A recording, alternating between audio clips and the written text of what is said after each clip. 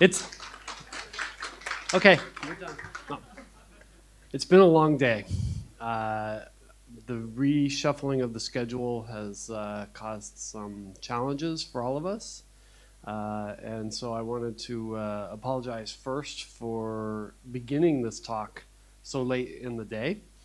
I'll do my best to keep it interesting and snappy, and maybe we can have an interesting conversation about policy, which sounds like a contradiction in terms, but it really isn't.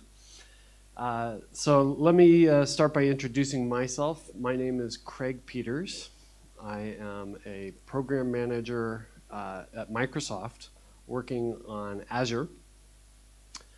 At Azure, my responsibility is container infrastructure.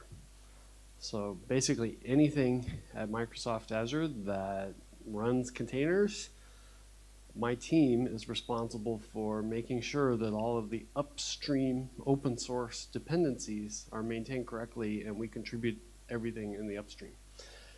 As a part of that, we develop new projects that enable new capabilities in container tooling that run on Azure or anywhere else. And so we're going to talk a little bit about how we came up to creating a new project called Gatekeeper. And that's the subject of the talk today. Unfortunately, I'm up here by myself. You don't see Torin standing next to me because due to the change in schedule, Torin had a conflict at this hour that he wasn't able to get out of. So he sends his apologies for not being here. I'm also feeling the pain of this because what you'll find in the discussion today is that I understand policy fairly well. I have a fair amount of experience with it. I, however, am not an expert in open policy agent on which this Gatekeeper project depends. So, you know, we can only go so far in the discussion. So if we have questions that come out of this discussion that need to get deeper into open policy agent, Torin is here at the conference. And we can find him tomorrow to dig deeper into those questions. I'll also share other ways in which we can collaborate online and through the community to get questions answered further. So without further ado, I'm not used to these. Let's try that. Nope, wrong way. Okay, I already answered who I am. I want to know a little bit about who you guys are. You know, I want a show of hands here. Who here is a developer building applications that run on container infrastructure or Kubernetes or other places here? I do some of that. Anybody else? Okay, that's great. It's about 2/3 of the audience.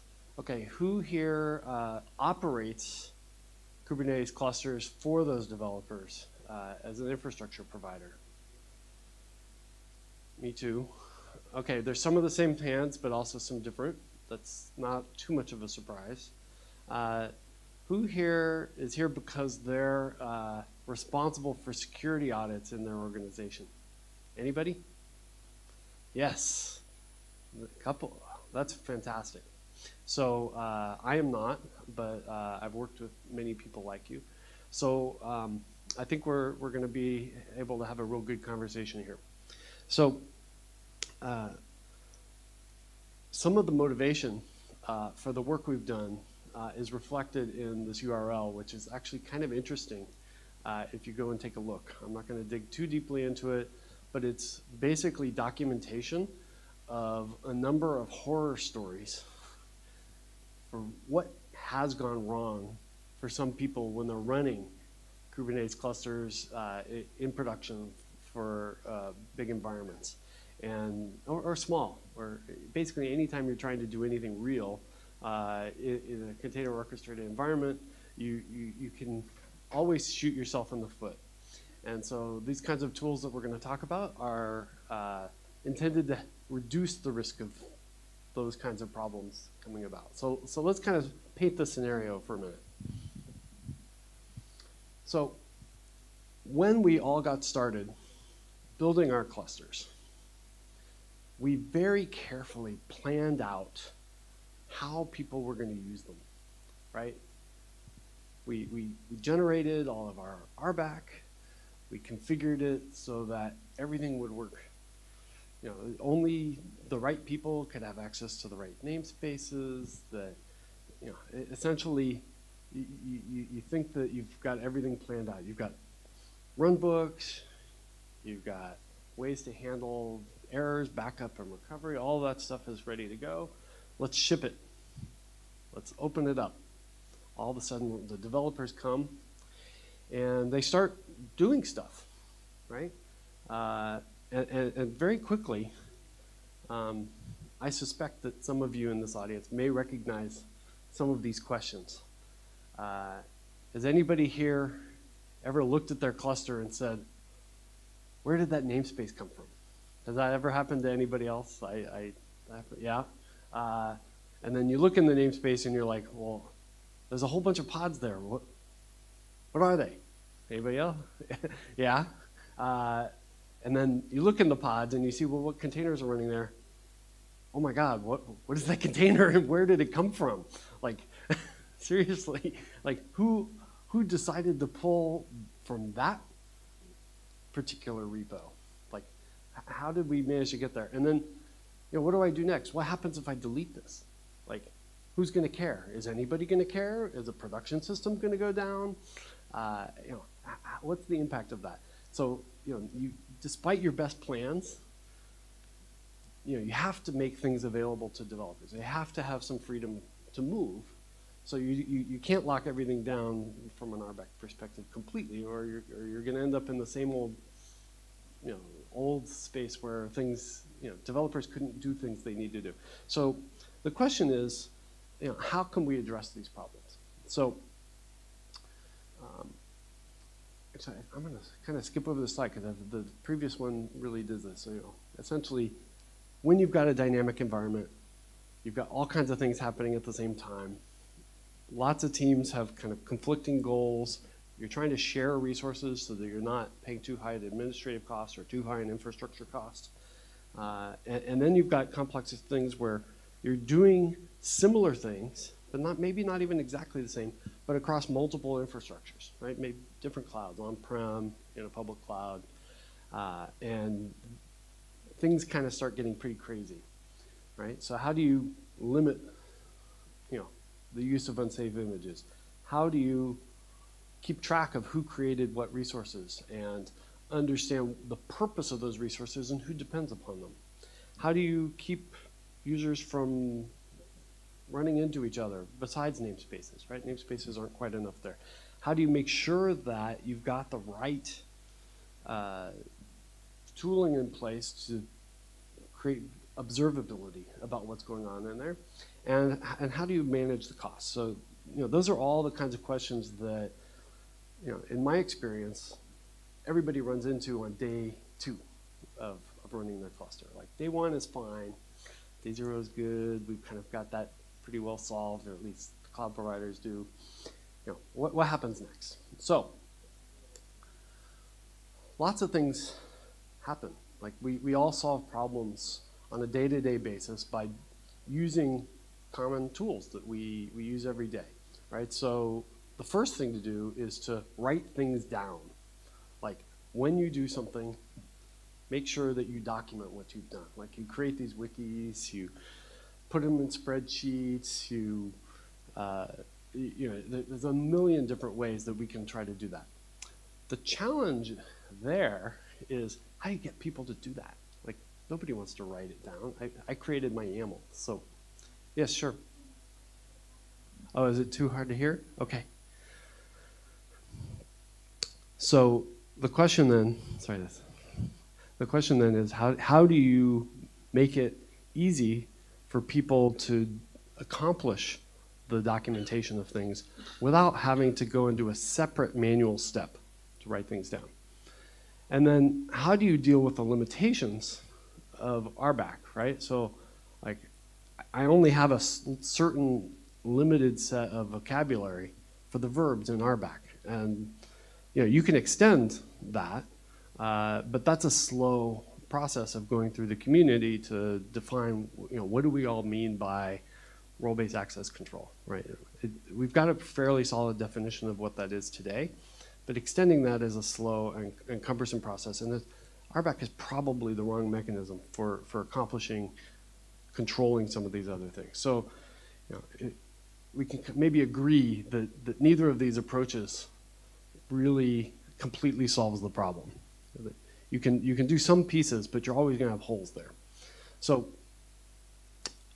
Kubernetes has additional capabilities built into it. On top of, once you've authenticated somebody, who are they? Are they allowed to access? This is all the domain, right, of RBAC. Then you've got admission control, right? So within admission control, the first thing that happens is, for that person, are they reaching their resource quota limits, right?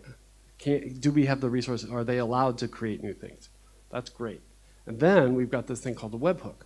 The webhook then has access to all of the metadata about the object that somebody is trying to create here, and can implement rules using an external controller, right? So what this controller does is it allows you to write very powerful rules to define what can happen in that cluster for a given object, for a given operation, right? So I'm trying to do something to change an object in Kubernetes. Is that allowed? That's a very powerful concept, that I can do that kind of late in the process. And then the key thing here is that all of this gets reflected in the end in the state of all the objects in the cluster, right? And so all of these things happen before it gets reflected in etcd. And so this is an important principle that I love that we as a community built into Kubernetes. The next thing is, well, if we try to use this, it then allows us to have access to all of that metadata about the objects, and then I can build in to these admission controllers all kinds of policies, right? Because I have access to all that data. I can block privilege containers. I can say certain people in certain contexts can create privileged containers, and in other contexts, they cannot be created. I can, in certain contexts, block the use of certain image registries. I can assure that egress rules are only used in certain places, and so forth. Right? There's essentially an arbitrary set of combinations of rules that are then possible to implement through this ingress controller mechanism. The challenge is that you have to create ingress controllers in order to do that. And it turns out that that is very hard, right? If you're essentially just writing a new controller in Go. And for people who love to do that, that's awesome. The challenge is that it's not very portable. You end up creating controllers in general that are purpose-built to solve the problem that you have today. And the policies actually end up changing over time. And the challenge is that you don't want to have to go to a developer to say, I want to change the resource quota from X to Y, or I want to allow additional namespaces to have additional quota. Right? Those kinds of things don't make sense to encode in your code. So they need to be flexible and parameterized for different environments, and they need to take advantage of external data. So you could write a controller that goes and queries some external system, like an accounting system or an audit system, to make a decision. That's great, but then you also have to think about other use cases, like what if I want to make sure to validate all of my policies as I change them, and I want to do them in kind of a CI system. So I need a dry run mechanism and all those kinds of things. That's great. All of a sudden it starts looking like a very sort of custom set of code. That's not something that we all want to maintain or develop by ourselves. So I want to take a look now at a solution, and that solution is Gatekeeper. So So we're going to do that in the form of a recorded demo because nobody wants to watch me type. Bear with me while I get that up.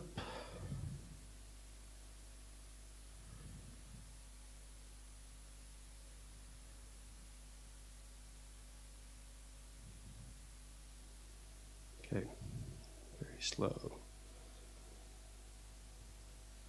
So, what is Gatekeeper? Gatekeeper is an open source project which you can find on GitHub. It has, on the GitHub repo, it has very straightforward installation instructions. You'll find that it's implemented as a set of Kubernetes controllers, right? Resource definitions. And you can simply use the script to deploy those.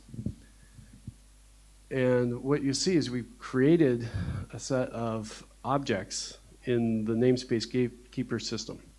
And it's going too fast for me. So we essentially applied a set of resource definitions. Those resource definitions created controllers in the controller namespace, and now we're going to walk through what it looks like to use Gatekeeper. So let's look at what CRD's got created. It created two, one for the configs and one for the templates. We'll look at the importance of that in a few minutes. This is a validating webhook configuration, so it's a standard way of configuring the webhook. And we take a look at that, you'll see here that it's an admission webhook controller, and it's implemented in the Gatekeeper system, and it applies essentially against a set of resources that are coming in through the Kubernetes API. So in this demo, we've got a sample bank. There's it's a web native bank, and they've implemented Kubernetes, and they've opened up to the world. So my developer now can go and create some system, and they created a namespace, and they created a bunch of objects in that namespace, and then their project kind of moved on to another project, and then we found this namespace. We're the administrators, and we're like, well, who created that? Let's take a look at it, and this is, we all kind of some of us raised our hands. We've found namespaces, we don't know what they are. We have to go talk to a bunch of people. It can take quite a long time, and eventually we find that somebody had created this, and then they moved on to it, and this is not dependent on in any way. So how do we say never again? Like, we're not going to allow that to happen anymore. So there's a set of templates in this demo that we walk through.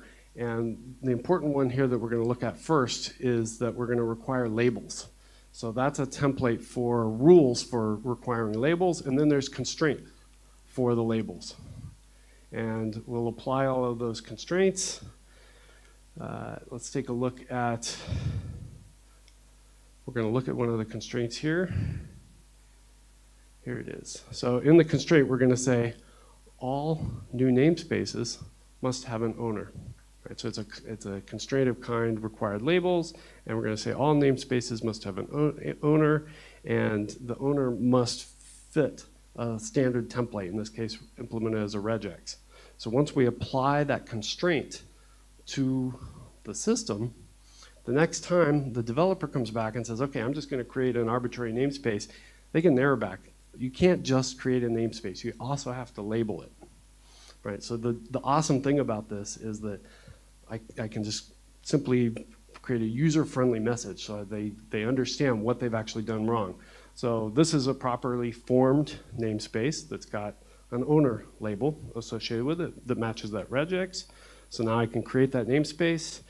And now what I'm going to show is how we're going to try to create another set of resources that have no limits, that violates another policy.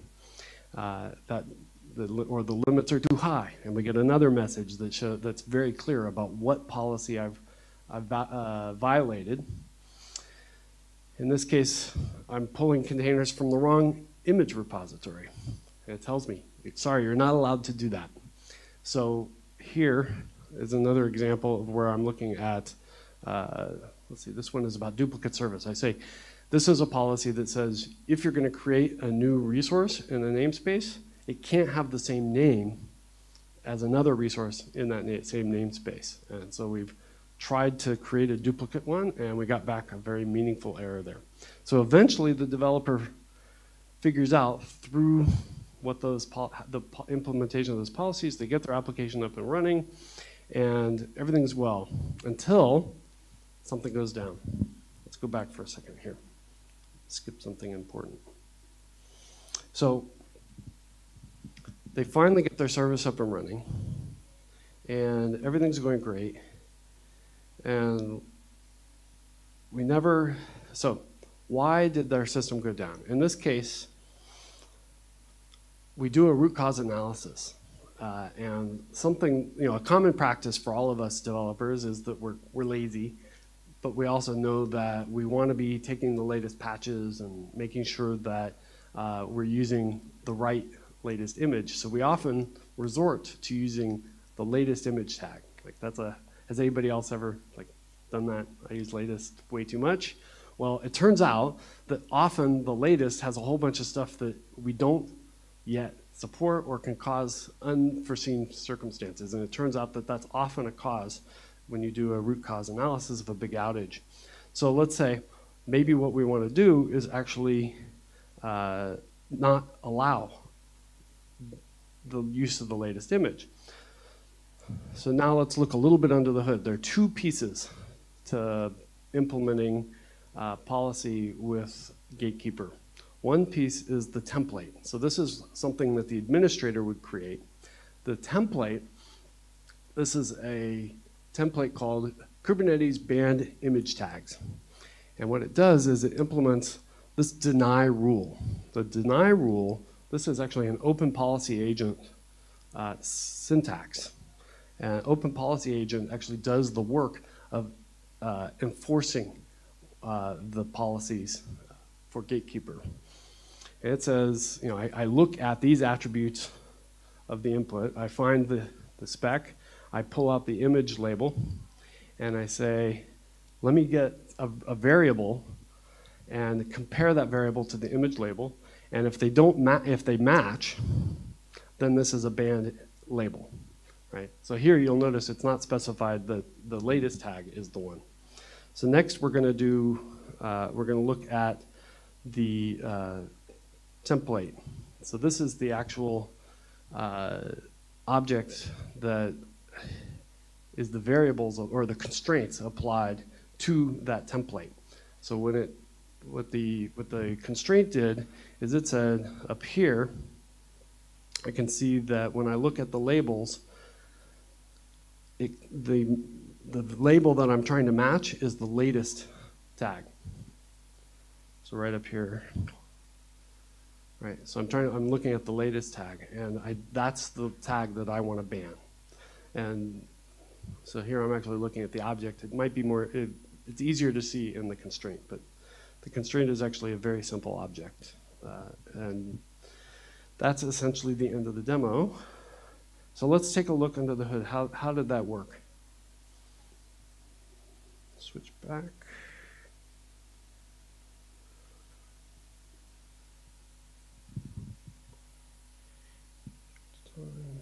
Okay. Okay. So how did we get to this?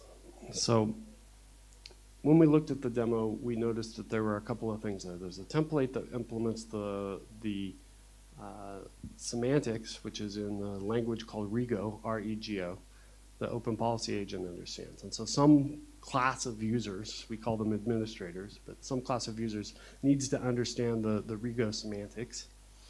And then there's another class of users that needs to understand the policies you actually want to implement using those semantics. Right, so those are more the admins who care about what the resource limits are or which tags shouldn't be allowed. So the way it works is happily as Kubernetes objects. So Gatekeeper implements Open Policy Agent as a set of CRDs. those CRDs are watched by OPA via Gatekeeper, and it watches through the API server all of the objects that get created through the API server, implements this webhook, admission webhook, and allows me to do a review through the webhook of everything, and it runs a query against OPA to apply those constraints to the policy templates. Essentially, the template ends up generating the policy in OPA. And like I said before, it essentially exposes all of the metadata of every object type that goes through the admission controller. And so in this way, we now have essentially a cloud-native way of enforcing policies. So some people have rightfully asked, well, why Gatekeeper? Why don't I just implement everything in Open Policy Agent? Open Policy Agent is a very powerful cross-context policy engine that's been used for all kinds of different control systems. And so the fundamental difference is that in OPA, you essentially load all the policies via config maps. Config maps are traditionally very hard to kind of maintain over time in clusters. And there's, essentially in OPA, there's no library of standard policies. You have to essentially write your Rego from scratch. There's no clear way to do reuse or sharing of that. That's not exactly the way we want to standardize that across multiple clusters or multiple environments. So what we did with Gatekeeper is that we turned these into custom resource definitions so that you can manage policies as objects.